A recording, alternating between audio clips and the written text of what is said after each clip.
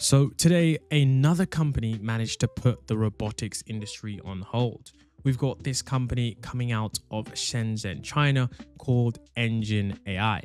And in this demo video, what you're about to see is the most realistic walking of a robot ever. So you can see that this robot walks in an incredibly human way. The gait is just absolutely just incredibly human. I mean, there's a lot of reasons for this that I will talk about in the latter parts of the video, but I want you all to see just how incredible this robot truly is. It's kind of something out of a movie, because at first when I did see the clip, I didn't even think that it was a robot. I actually did think it was CGI because the walking motions were so damn perfect. So this company has actually been founded only 1 year ago. They're actually founded in October of 2023 with its headquarters in Shenzhen. I think I already said that, but they focus on the production of general purpose and intelligent robots. And I think one of the hilarious things from the demo is that we can see here that they said 6 months ago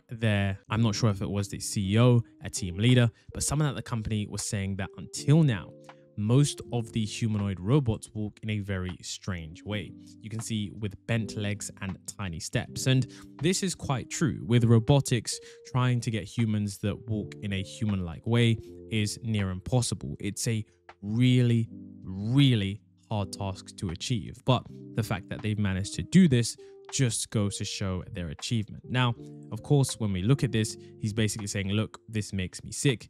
Guys, you're the top engineers in the world, and if they can't do it, that's on them. We have to change this. And you can see that they've managed to achieve this in a relatively short amount of time.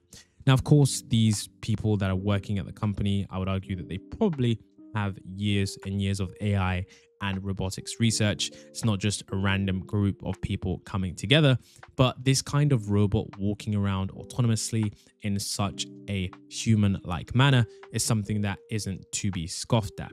Now, I think it's pretty crazy as well that they have only a team of 36 researchers who are working at the company. You can see here it says, thanks to 36 brothers of the entire Engine AI technology team. Proud of you all. Salute the outstanding predecessors in the field of robotics, and at the same time salute the company that claims to be the world's most advanced AI hardware. So this is something that I think is rather fascinating, and one of the key things that we do see here is that this robot was actually trained in a simulation. As you can see right here, as the robot walks from the left all the way until the right, we can see that this kind of robot was able to get trained in NVIDIA's Isaac Gym. Now, if you aren't familiar with what NVIDIA's Isaac Gym or Isaac Sim is, it's basically a place where you can get a 3D model of your humanoid robot. Essentially, you have your robot and you have like a virtual version of that. Then you take that virtual version and then you train it in this 3D environment. Now, the reason that this is done is because you can see here in this virtual environment, you're going to have millions and millions of tries of the robot managing to learn something. So sometimes it's like reinforcement learning, but for robots. And then once you manage to figure out exactly how these robots can perform effectively in that virtual environment, all you need to do in theory is apply that to the robot that is in the hardware environment. So you manage to get the software right, then you can get the hardware right. Now, of course, NVIDIA Isaac Sim is what you should be using right now.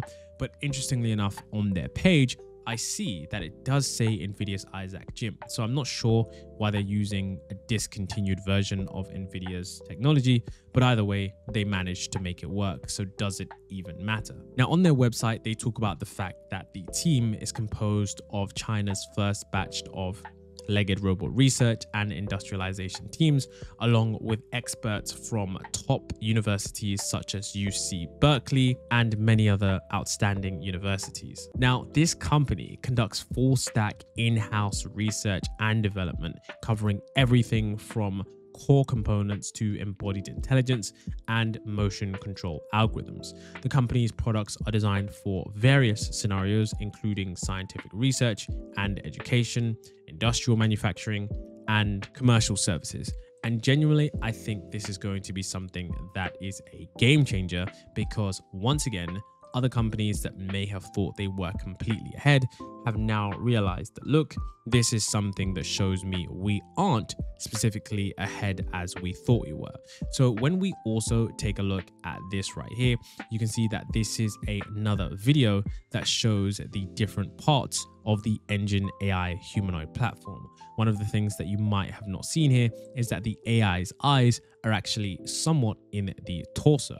So we can see that the SA01 robot platform, we can see this amazing, stunning CGI video that shows the actuators that were custom built for this robot allow it to walk in this way. Now, I think this is absolutely, like I said before, incredible.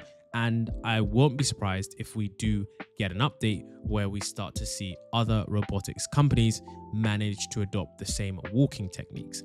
Now, this is where things get interesting because we have the robot being hit several times and is able to stand still whilst walking in a human-like way. So this is one of the robots that's getting to that human-like robotics area in a amazing fashion. It's not just looking good, it is also working effectively. So once again, they do say don't to kick the robots. They're going to remember that. But this is a company that, of course, is able to do that and show you how effective it is. Now, we can also see at the end of this short promo video that this is not their only robot. They have two other robotics platforms. We've got the SA1, which is of course just the legs and the torso as the main focus. Of course, you've got the SA1 Pro, which is the humanoid platform, which is the most human-like robot. And then of course, we've got the S2 robot, which is kind of like a droid. I mean, I genuinely don't know what to describe this robot as. There isn't that much information on the internet about it, but I still think that it does look pretty cool. For those of you who don't like the fact that some robots are very human looking, like the SA01 Pro, that might be the robot for you. And if I haven't talked about it already, the reason that this company has taken the world by storm is of course because the fact that they've managed to solve such a long-standing problem in robotics relatively quickly on this humanoid platform means that these researchers are not playing around at all. They didn't come to show some fancy demos. They came to show exactly that they know what they're doing and that their robot is going to be certainly advanced.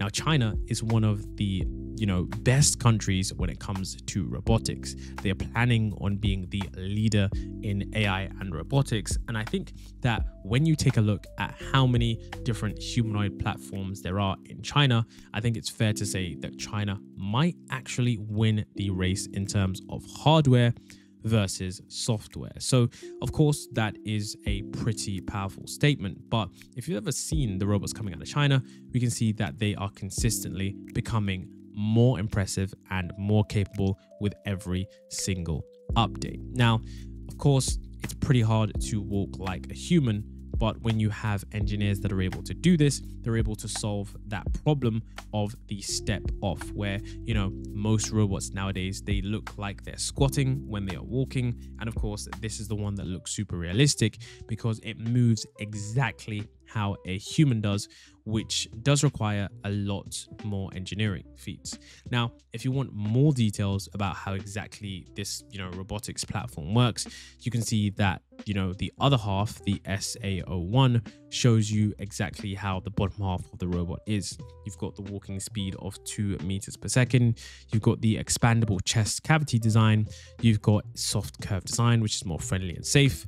A long battery life with quick release battery, full aluminium exoskeleton, and single leg degrees of freedom, and a power indicator light.